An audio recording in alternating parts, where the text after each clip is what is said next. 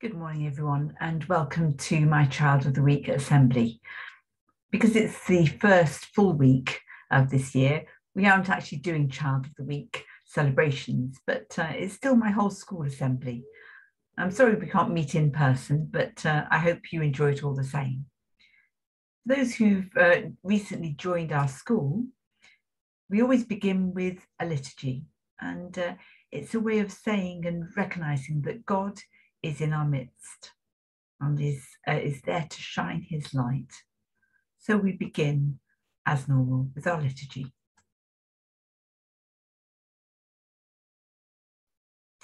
In the beginning, when God created all things, he said, "Let there be light," and there was light.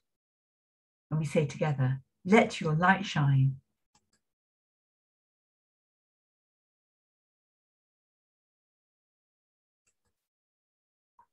God is light, and in him there is no darkness. Let your light shine. Jesus said, "I am the light of the world. Let your light shine." Well, our assembly today is called Small Man, Big Welcome. And it's about how we show our welcome to those who are new in our midst. Do you remember I read you a book a little while back? It was last year. It was called All Are Welcome. And in that book, at the end, it said, "You have a place here. You have a space here." I wonder what that means.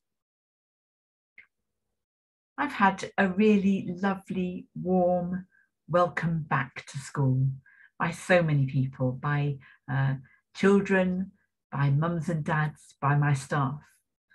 Been away for quite a long time, and to come back and to be welcomed is really lovely. So thank you all. But I wonder, do we give everyone the same warm welcome? Or do sometimes we don't give a welcome in that same way? It made me think, how do we show our welcome? It's not just by being kind and smiling at people. What do we do to actually express that welcome and show that welcome to maybe new people who've joined our school? I wonder if you could stop the video here and maybe share in your classes, how do we show our welcome? What practical ways, what practical things can we do to make other people welcome?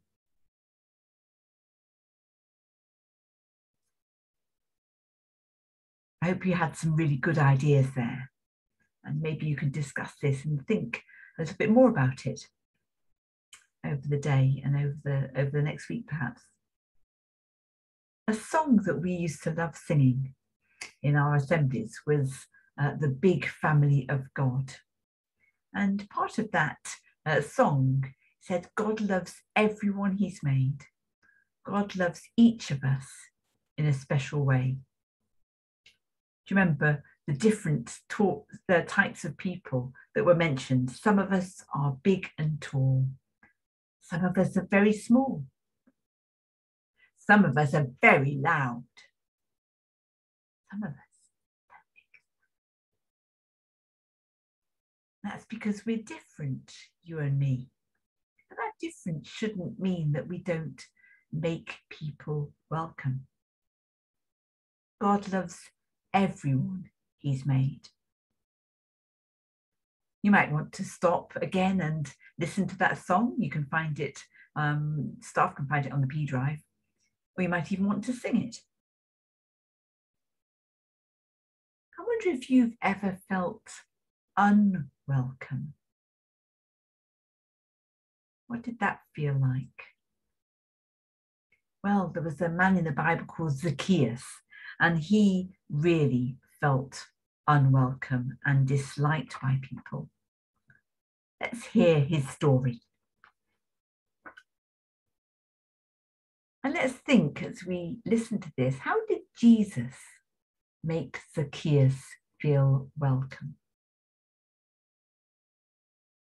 Hello, my name's Zacchaeus.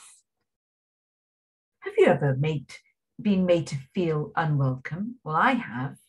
You see, I'm a chief tax collector. That means I organise the collecting of money from hard-working, honest people, and I give it to the Romans. Although we don't live anywhere near Rome, the Romans make us pay taxes. That's to them because they're running our country. They're not very popular, as you can imagine, and that means I'm not very popular either. The Romans ask people to pay their taxes, but I collect them, and then I'm allowed to take a bit more payment for the work I do. Lots of people hate giving the Romans money, and they hate me because I have become very rich collecting it. Well, one day, Jesus came to Jericho.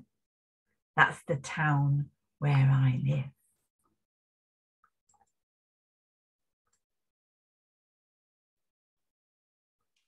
The word spread through the town that Jesus was coming, and people came out of their houses. They lined the streets to get a glimpse of him.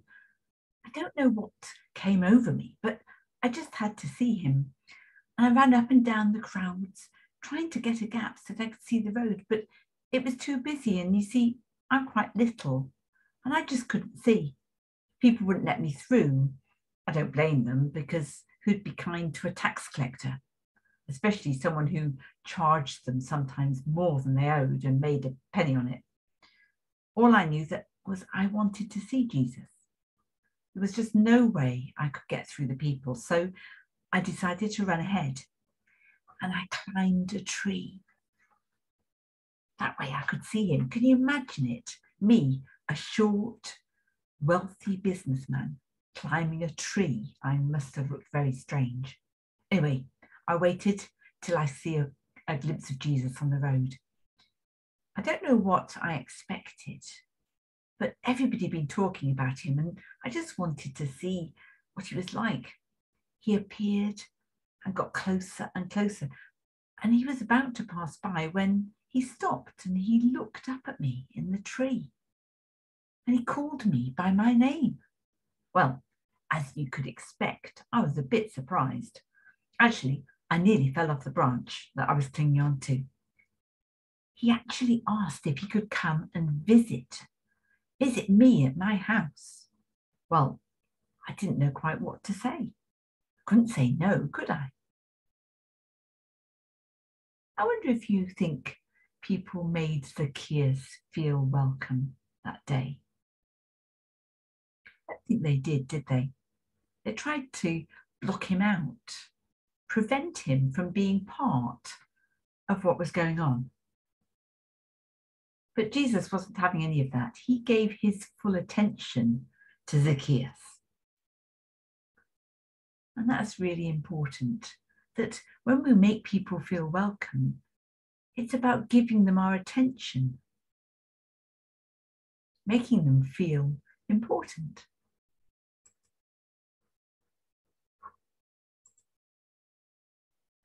Another word for making someone welcome is to say that we make them feel at home. I love this book. I'm showing another image today. And the little boy says to the horse, "Home isn't always a place, is it?" It's an interesting one to consider. Home isn't always a place. We think of our home as where we live. But we can make people feel at home even when they don't have a home to live in. Over the last few weeks, there have been hundreds and thousands of people who have been leaving Afghanistan, because they no longer feel it's their home. They feel scared to stay there. They haven't got really anywhere to go, anywhere to call home. They're just leaving. And this picture of hundreds of people, I think there were 650 people in this aeroplane, all sitting on the bottom of it. coming to the UK, coming to our country to find a new home. I wonder how we can make them feel welcome. How can we make them feel at home in our country? Maybe in our town. St. Lawrence Church, Reverend Andrew and Reverend Mark and people in their church have been raising money for the Afghanistan appeal. And I think it was last weekend, they raised £1,639 towards that appeal.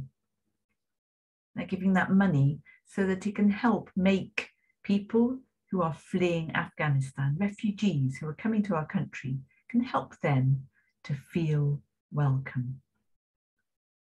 Maybe we can think of how we might join in with that appeal with St. Lawrence Church. If that's something you'd like to do, maybe tell your teachers, and we can see whether there's some way that as a school we can extend our welcome as well. So, time to reflect. When have you felt welcome, and what made you feel welcome? What positive actions that other people did? Have you ever felt unwelcome, and what made you feel unwelcome? What did people do that made you feel unwelcome? How can we give others our attention? Make them feel welcome, make them feel important. Let's close our eyes and bow our heads, and I'm going to lead us in a prayer. And if you agree with me, then you can say Amen at the end. Dear God, we're thankful for times that we have been made to feel welcome. We also know what it means to be ignored or made to feel unwelcome. May we give others our attention today.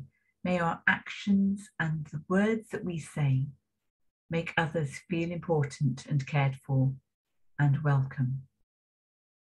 Amen. It's about letting our light shine, isn't it? Shall we say the Lord's Prayer together? Our Father who art in heaven, hallowed be thy name. Thy kingdom come, thy will be done, on earth as it is in heaven. Give us this day our daily bread, and forgive us our trespasses, as we forgive those who trespass against us. And lead us not into temptation, but deliver us from evil, for thine is the kingdom, the power, and the glory, forever and ever. Amen. And so we go in the light and peace of Jesus to let our light shine. In the name of Christ. Amen.